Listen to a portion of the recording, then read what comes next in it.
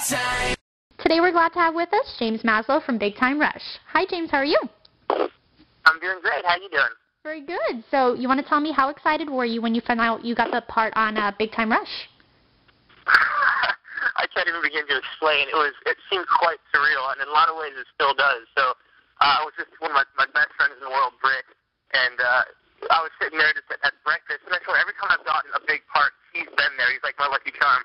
So I get that phone call. I kind of have this good feeling about it. I pick up. We finish breakfast. Like a couple minutes later, I go outside. I just start screaming. I call my dad. I mean, it was awesome. Oh my gosh, I can only imagine that feeling. So, yeah, it was cool. Tell me, do you feel your life has changed ever since the show? Absolutely, in a lot of ways. In the hours, I never thought that I could work this much, but it's really, really cool.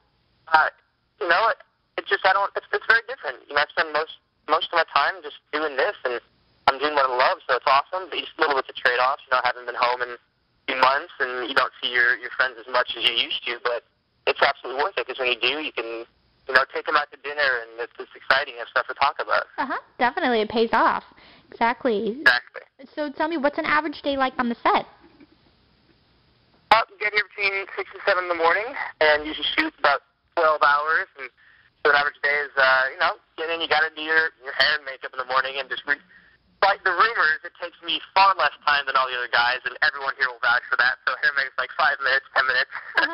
And then, we shoot single camera, so it's a lot of, they set up the shot, you go and do that side of it, then they turn it around, you do that side, and it's actually a lot of fun in between. We've got an amazing crew, and the guys are great, so we just goof around a lot and tell a lot of jokes, and, we've got a pool on one of our sets, once in a while we'll go in and we have, for a dip, and just kind of chill out.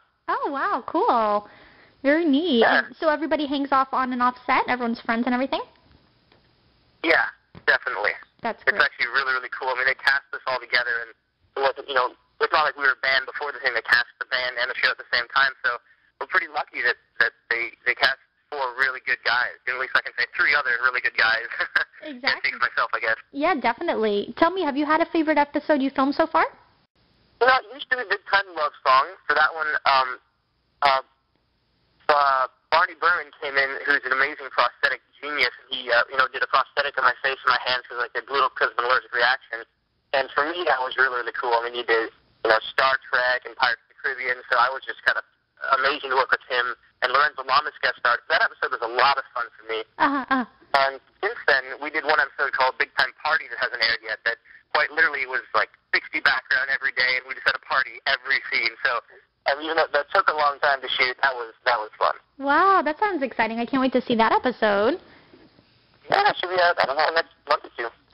Now tell me, what can we expect in tonight's episode of Big Time Rush? In tonight's episode of Big Time Rush, I'd say this is probably the episode I am most self-conscious about, because I have to pull up my shirt several times in the episode. It's all about the washboard abs, right?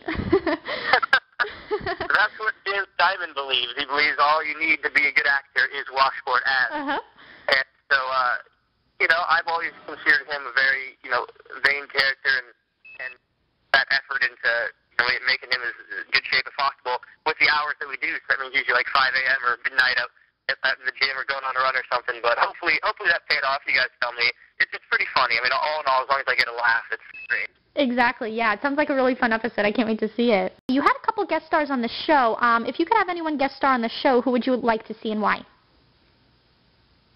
Because of the music aspect, we do get some recording artists to guest star, and one of my idols is Justin Timberlake. I would love to have him on. Oh, wow. I'm not sure that we would ever become big enough that he'd grace us with his presence, but hey, if he did, that would be really, really cool. Yeah, wow, that would be exciting. Definitely. Yeah. Tell me, is there going to be like a future tour in the works for Big Time Rush? Right now we're focusing on the show.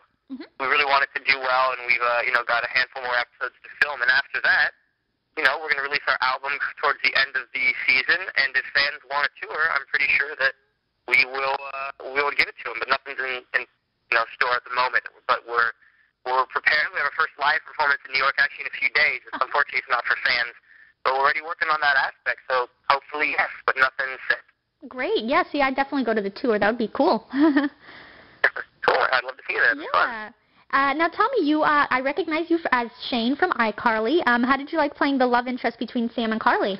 That was fun. That was honestly one of the best weeks of my life, because it was one of the first, really real characters and kind of guest stars I was able to have on TV, and working with Dan Schneider and Miranda and Jeanette and that whole crew, they're great. They treated me like family, and, playing that character was a lot of fun. Just getting off, between takes, goofing and laughing about it, but then we get into the take, and I've got to be this, love interest that doesn't know he's a love interest at first, and I don't know, it was great.